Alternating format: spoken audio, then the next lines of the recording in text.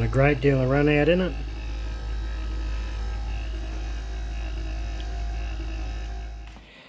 What it's going to be is an oil skimmer.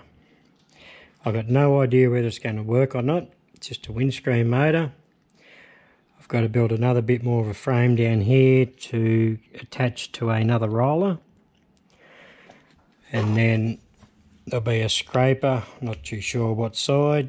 So as it comes around, the oil will scrape down and end up in a tray and then drain off into a container. So the idea of this will be that I can just dip the end into the foot of the Cincinnati and take the tramp oil off the top of the coolant. I know you can buy these. They're not that dear, but they're not that cheap either. I just saw pretty plain turning.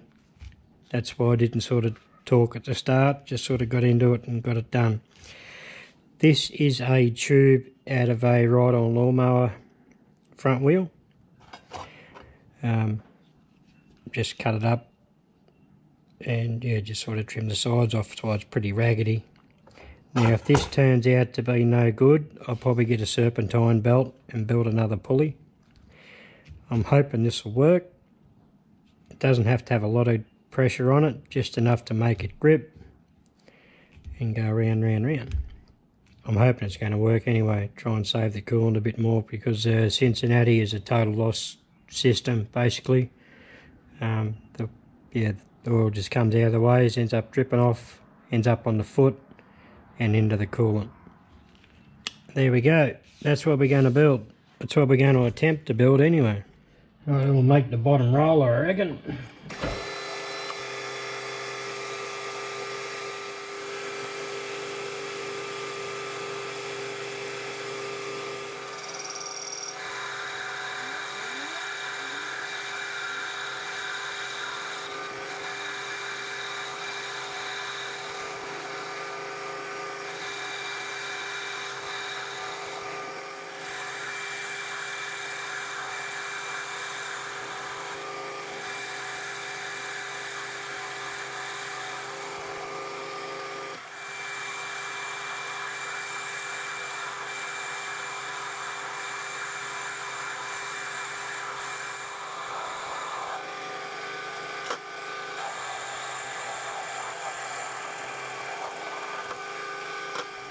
Got a couple of old bearings here which are going to do the job, just 6202s. They're going to go in there. So I've got to open this up, take these bearings, and the very last I'll bulk this out, which will take me time because it won't be holding on by much at all while it's in the truck.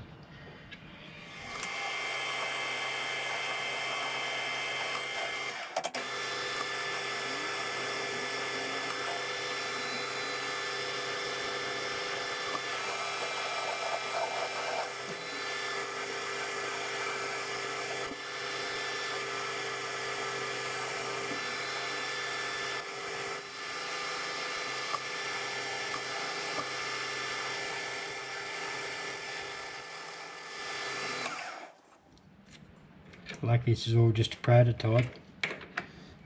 If this was a finished job, I'd be pretty embarrassed.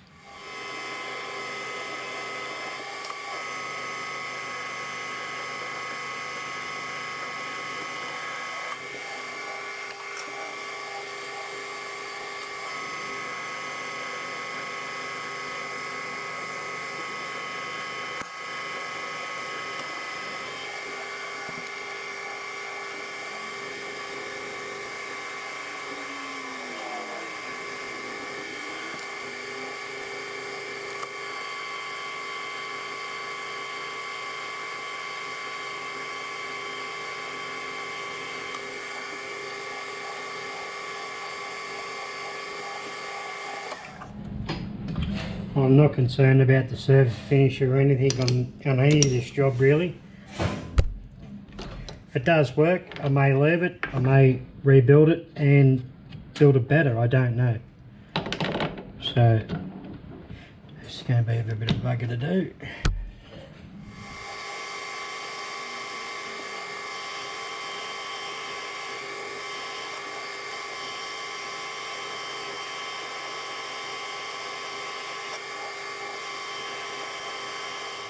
Well, I just quickly finished that off.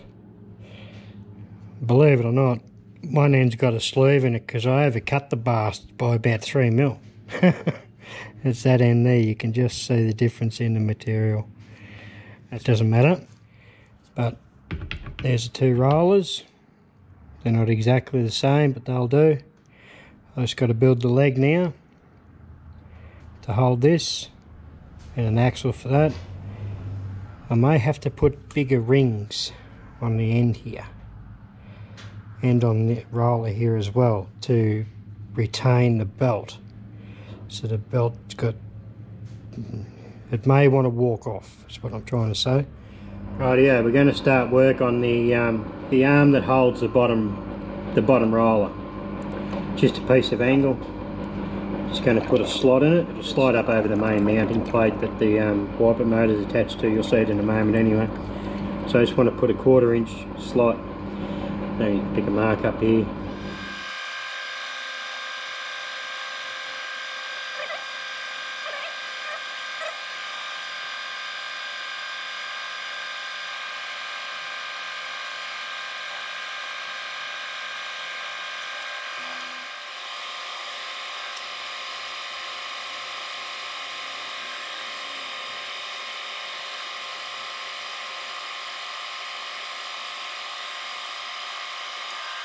So the theory behind that slot was the motor's going to sit like that.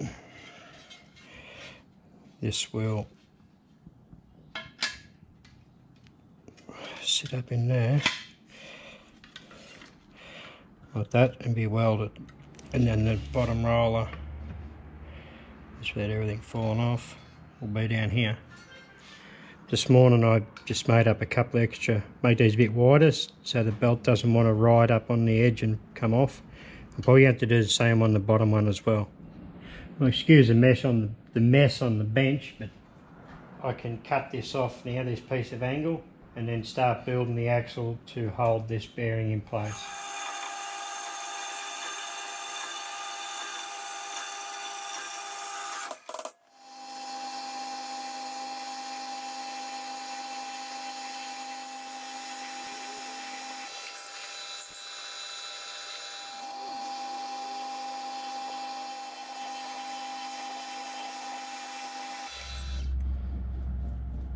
Fits.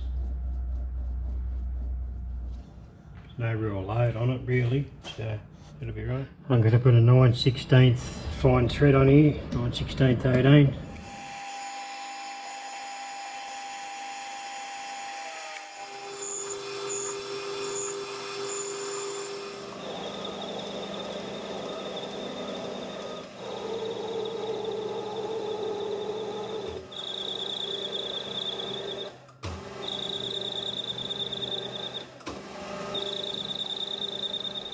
Changed the battery over in the camera, it went flat, so I was wiring this on.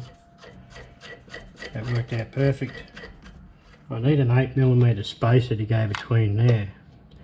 This is a piece that I made for the winch, which was meant to be in bronze or brass. So I didn't read the plan properly and made it out of the wrong material.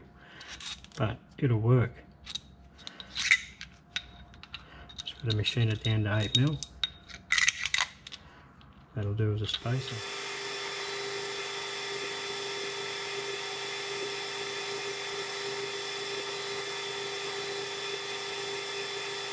Yeah. So what I've gone ahead and done is I've put a crown on these two pulleys. It was wanting to walk off all the time. Now it still does a bit. So what I reckon I'm going to have to do when I put the piece on here that's going to collect the oil, may have to become a bit of a guide as well. I reckon a lot of it's coming back to this rubber because it's uneven and it's just wanting it, like, it's not too bad, it just tracks not as good as I'd like it to track. Okay, the card got full on the camera, so while it was downloading on the computer I added this piece of angle here just to see if it's going to work. This will catch the oil, run off in a container. I'm going to get a couple of bits of flat just as guides to guide the belt so it doesn't want to run off. Almost ready to trial it, I reckon. So I'll get them couple of bits of flat on, and then yeah, we'll go over to the Cincinnati and see if it's going to work. Got, just see the bar there, that goes up and it clamps to the table, so you can move it up and down, in and out to get it into the hole properly. Does it work? Yep.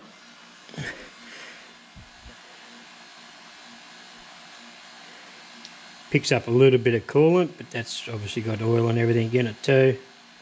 As you can see, it's picking up a bit of oil. It's possibly spinning a bit fast, hence why it's picking up a bit of coolant, but it's definitely picking up a lot of oil. It's a little bit embarrassing to even show this on YouTube because it's a pretty ugly design, I can assure you, but it works. You see the oil coming off the belt and it's scraping the belt clean.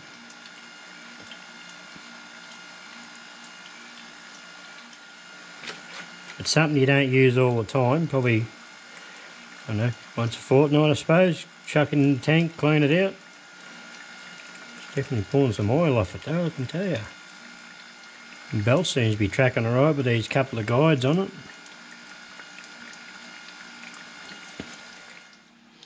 I was a bit dubious about the rubber belt just wanting to slip, being fairly stretchy the way it is. I thought with a bit of oil on it, it might want to slip pretty easy.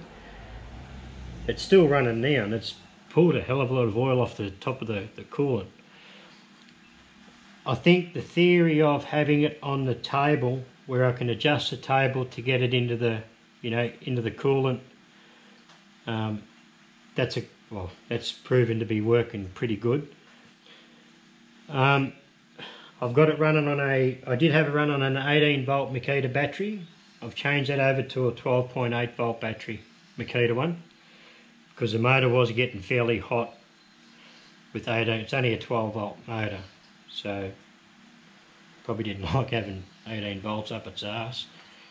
I think I'll stuff around with it a bit more, clean it up, pretty it up, give it a coat of jam, and it'll probably make it look completely different again. Well, I gave it a coat of jam last night and put it back together again, and it actually don't look too bad the way it is. I think we'll just leave it as it is. Call this job done. It's amazing what a bit of black paint makes a difference. And runs off a little Makita battery. I think that'll do. Pretty happy with the way that all worked out in the end. I was a bit disappointed the way it looked before, but it looks good now. Yeah, I hope someone got something out of that and gives them a bit of inspiration to have a crack at making their own. I know you can buy them, but they're fairly pricey. So, and if you got the gear, why not try and make one? So anyway, a bit of a scattered video, but that's what happens when you're just making shit up as you go. And that's exactly what I've done this time. Thanks for watching.